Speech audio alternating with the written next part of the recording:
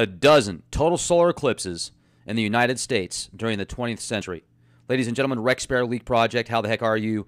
Not only am I going to share with you the different paths that the solar eclipses have gone along in the United States over the past 100 years, but also, what are we looking at the next 7 years from now in the United States? It's incredible, actually. It's going to be X marks the spot, a small town in Illinois that used to use the Egyptian star as their trademark.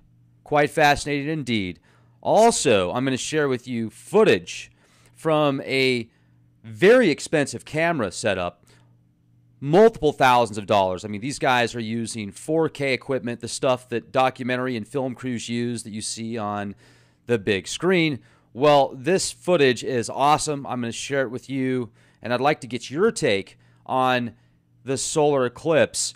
First of all, if the solar eclipse that we just saw, if the sun wasn't blocked from the moon based upon the math that we've been using for a very long time, then what was it? What caused the total solar eclipse? Let me share this with you guys now.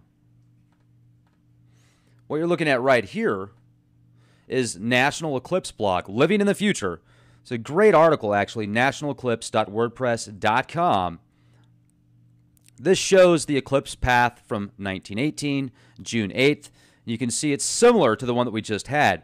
Now, the media does a really good job, alternative and mainstream, of putting together catchy titles to get people to watch the news or to watch the article and play. So, this one right here, the paths of the next and last coast-to-coast total solar eclipse in the U.S., you'll see August 21st, we just had it, and June 8th, 1918. Here's an article that came out, Topeka State, next total eclipse, 2017. So obviously, they've known about this stuff for quite some time. Another thing I want to share with you, let me change the screen up a little bit here. Scroll down. This is from the Alliance Herald, June 13th, 1918. Don't ever use homemade items such as smoked glass to view an eclipse. Well, thank you for that advice. Don't use smoked glass. What about the lady that used a styrofoam plate? Viewed by thousands. Then the Holt County Sentinel, June 14th, 1918. The Arizona Republican. Look at this. The Arizona Republican printed a nice map of the 1918 path of totality. May 30th, 1918. Also mentioned by the Sun are the upcoming 1923, 1925, 1970, and 79 eclipses in the U.S. So, debunking the national eclipse. Let's scroll down here a little bit. Look at this. Will you just look at it? There were 12 total solar eclipses in the U.S. during the 20th century. And you can see all of the paths right here. They did a great job putting this together for us. But you'll also notice that a lot of these, there's not nearly the amount of people that have an opportunity to see it like they did in 1918 within the 48 states there. So when you read this article here, the national eclipse will be the first total solar eclipse exclusive to the U.S. since 1776. So splitting hairs with this one because this statement is essentially correct, but the way it's often worded can be misleading. Now, there's different locations to get the best opportunity to view the eclipse, the total solar eclipse, etc. Why did the natives, like the Navajo, feel that if you were a part of the eclipse, it was something that was going to cause health problems down the road? I don't know. What did they know, or what did they feel? Why did they feel that way? I've asked a couple people that are natives, and I wasn't able to get a very detailed answer. So I'd really like to know about that. But there's something else I wanted to share with you guys as well. Still scrolling, still scrolling. Where's it at? Here we go. Right here. So in 2024, you see that X marks the spot, the eclipse we had just recently. And then this one in 2024, well, where is that? That's by a place called Cedar Lake, Now, this is Illinois, but look at that town just on the path called Makanda. What is Makanda? Makanda, Illinois. It's just a tiny little village, Jackson County. And in the early 20th century, it used the slogan, Star of Egypt. The Star of Egypt, also a part of the X marks the spot. Thought that was pretty interesting, to say the least. So what is the Star of Egypt? Well, you can read about Egyptian astronomy as well. I wanted to share this with you guys. The sun and the moon appear the same size in Earth's sky because the sun diameter is about 400 times greater, but the sun is also about 400 times farther away. I think that makes a pretty good case there for the Earth as a globe. Now, you guys definitely need to watch The Sign. Go to Audience Network, watch The Sign, watch the trailer. I'll leave the link in the video description box. This is the documentary crew that I met up with out at Smith's Ferry, Idaho. These guys are first class, and the footage that I'm going to share with you is from these guys. The footage that I'm going to share with you is top notch, by the way. I mean, this is stellar. Here we go. Are you ready, ladies and gentlemen? Put your hands and seat inside of the ride at all times. Just joking. You don't even need to wear your seatbelt on this one. Here we go. Boom. It's starting. The equipment they used, 4K, the best of the best. Well, I don't know about the best of the best, but really, really good equipment. Way above anything that I've got. Well, in the video realms. Wait a second. What? There we go. It's about 4.5 minutes. And you'll see the eclipse go into totality. You'll see the time stamp down here on the bottom right. Time of the day. Let's see how this looks here. It's looking good. Wait, just look at it. Somebody left a comment, said, Rex, why don't you listen to music? I listen to music all the time. I just sometimes don't listen to music when I'm on the road because it allows me to focus more on the road, and I get into deep thought when I'm driving. What about you guys? You guys ever get into deep thought when you're just driving for hours and hours and hours in the middle of nowhere? Okay, let's... Whoa, what is that? Will you just look at it? Here we go. It's getting started. Here we go. Here we go. Boom.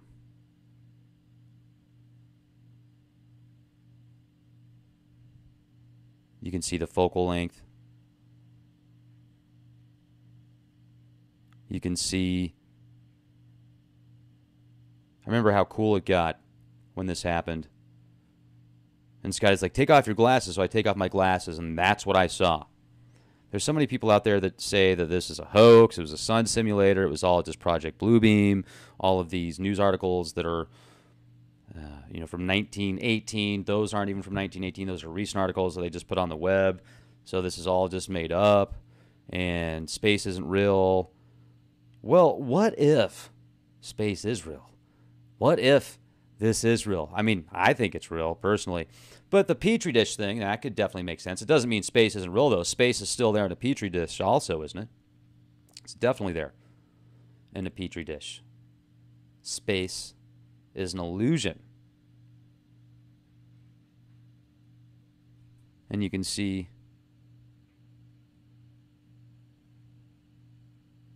it's just, when you're there, you guys, and you have an opportunity to experience this, there's not much like it, because you can feel the difference. You can see the difference, and the energy levels were great. The people out there had really good vibes. I met some really nice people at this event. Just be prepared for the ride home. Let's see here. I'm going to fast forward a second right here. And if you look around the edges, notice that there's some almost cratering. You can see it's not quite perfect. This is where it gets neat right here.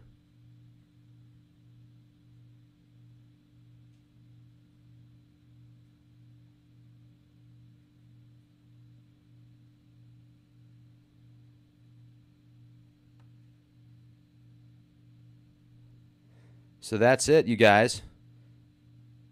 You can see right there. Boom. You see any strange anomalies around it? I mean, do you see any other planets? Do you see any spaceships? I don't. I didn't see anything that cool. Could you imagine, though, if like there's this giant spaceship that just pops up to the side of it at about the 11 o'clock position, maybe 12 o'clock position? Starts zapping some lasers or something. All of a sudden, people start turning into zombies, and like the nano gremlins start to rewrite their cerebral cortex, and then people go back home and watch more reality TV. Oh, wait.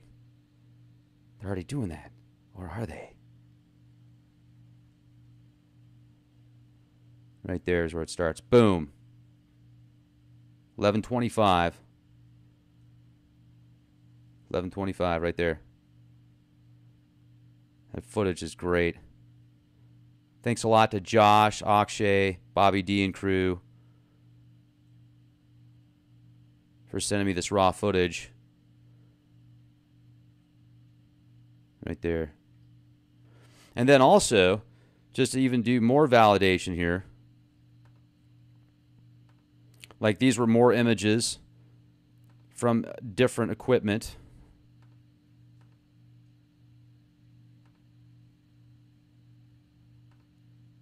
Looks pretty similar, except for they're using the, this guy was using the filter that I took out there for my telescope. He was putting his camera behind it. You'll see here at the Eclipse. And there you have it, ladies and gentlemen. What is your take on this eclipse that's coming up? That's going to be like that X marks the spot. Is there going to be just another day in paradise? You know, also I want to bring up that some people have said, hey, Rex, are you going to do another video saying, hey, you know, nothing happened. You know, zombies aren't walking around yet, because I brought up the NASA's doing, or NASA launched those balloons into the stratosphere with that bacteria that's highly resilient to extreme temperatures and environmental conditions.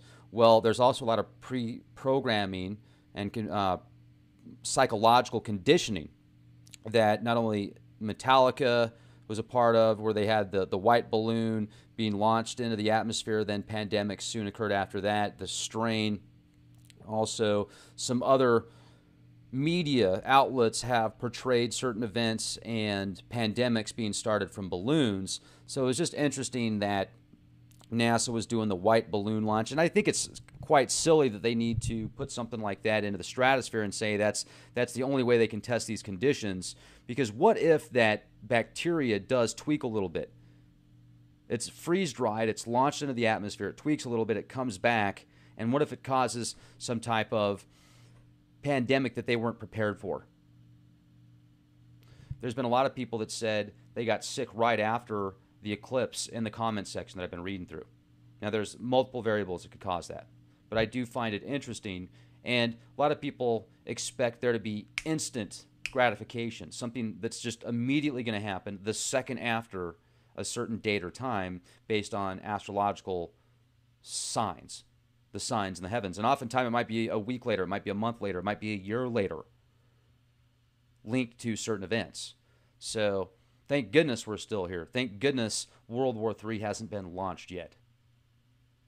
Is there something wrong with questioning what's going on and being prepared for the worst, expecting the best, hoping for the best? I certainly don't think so. What do you guys think? Question everything, be excellent to each other, and be the change you want to see.